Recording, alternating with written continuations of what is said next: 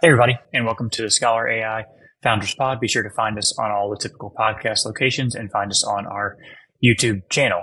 Happy late 4th of July for anyone that is listening to this when it comes out. We are recording on the 4th of July, so I hope you all enjoyed the holiday and stayed safe. You guys want to kick that off? You guys have any plans for today specifically? Shashi, I know you're doing some traveling. Care to elaborate? Doing a little road trip to Austin, going to see some friends and watch the fireworks in downtown. We were chatting pre-recording, and plan is to keep all the fingers. So won't be shooting any fireworks myself, but happy to watch. Okay, what about you? Any firework tradition or? Not really. I mean, I'm lucky in Portland that I kind of live like on a hill, and Portland is just like a valley after a certain point, and I'm able to just kind of like watch the horizon, and there's fireworks kind of all over.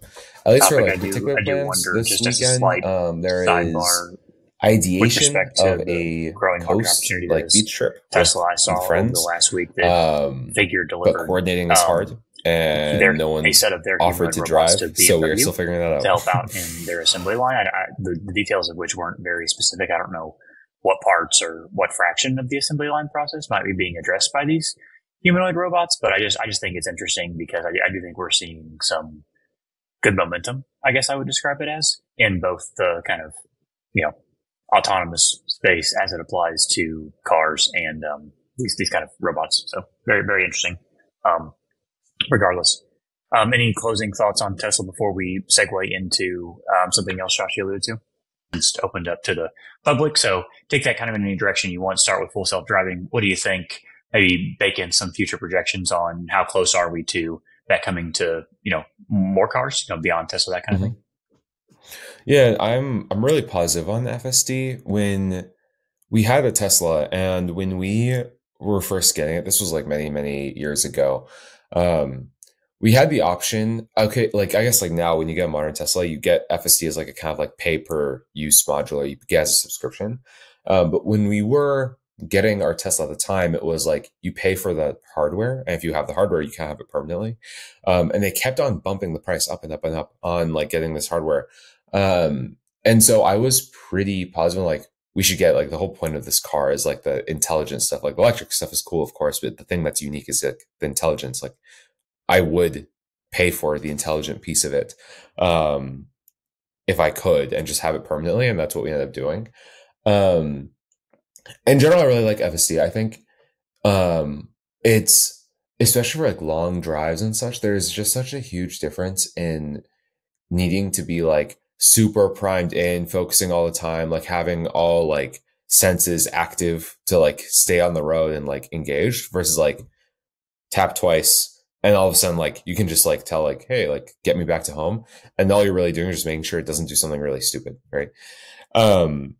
I think it does feel to me like every time they release an update, it is actually getting measurably better. Like every time they release like an update to the map, like it's always just super impressive to me how strong that visualization is getting of here's what the Tesla understands exists in its environment. Whether that's like bicyclists, like road signs, traffic lights, and interpreting those correctly.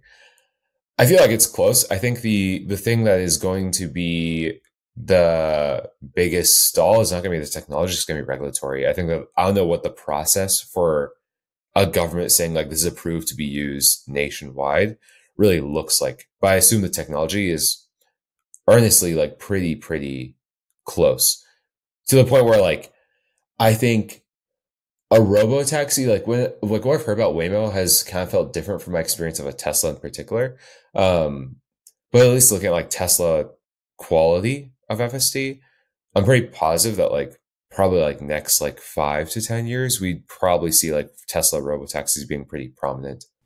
I had the opportunity to drive a friend's Model X and try out the latest FSD. I believe it's 12.3.6, the latest full self-driving software release. And I haven't been in a Tesla in a while, and I haven't experienced the latest of FSD in a while. So my context was not with very high expectations going in, and I was really impressed with how much progress has been made in full self-driving. It was way beyond where I thought it would have been at this point. I think it's a last mile problem, and that it's very, very difficult, like exponentially harder to do that last 5 to 10% of full self-driving. But I do think 85 to 90% of it feels like it's been solved. And that's much more than I had expected it to be. So I was really impressed. We turned on full self-driving in neighborhood and on highway, and it did great after setting a destination.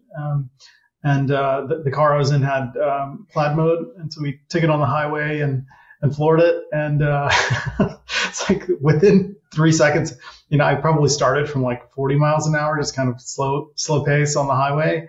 And within 2 to 3 seconds, it felt like I was over 100, and I had to just back off, crank the brakes. The regenerative braking is great, but once you're on the highway and really cranking, you can't rely on the regenerative braking to slow you down from that speed. But man, it was a rocket. It felt like a thrill, super fun, and the fun element I think is probably something I didn't quite bake into my expectation model of where at least the plaid mode component of this is.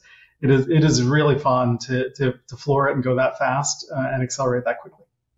Out of curiosity, do you know if you're able to like hit full self-driving on plaid mode? Like if you want to like say like, hey, robot, go like 120 miles per hour, could you? I think there's an aggressive, I think there are driving modes. And if I recall, there's like a chill mode, and then there's like an aggressive mode. Mm-hmm. And we had it on an aggressive mode. So it felt like it was like accelerating really fast, even at like city street stops. Yeah. But it wasn't going nuts on it wasn't flooring it going north of 100 in aggressive mode self-driving. I will say there's just some really interesting financial calculus around Tesla stock. So I wanted to visit that. So at the point of recording, Tesla stock is $246, which on a 1 month basis is up 40%, which really is really significant. So something is happening in terms of positive momentum for Tesla, which is exciting. The talk that I keep hearing is about RoboTaxi or Cybercab, and the option to expand there with the anticipation that there's going to be a big news announcement. The expectation is that you'll have a supervisor, someone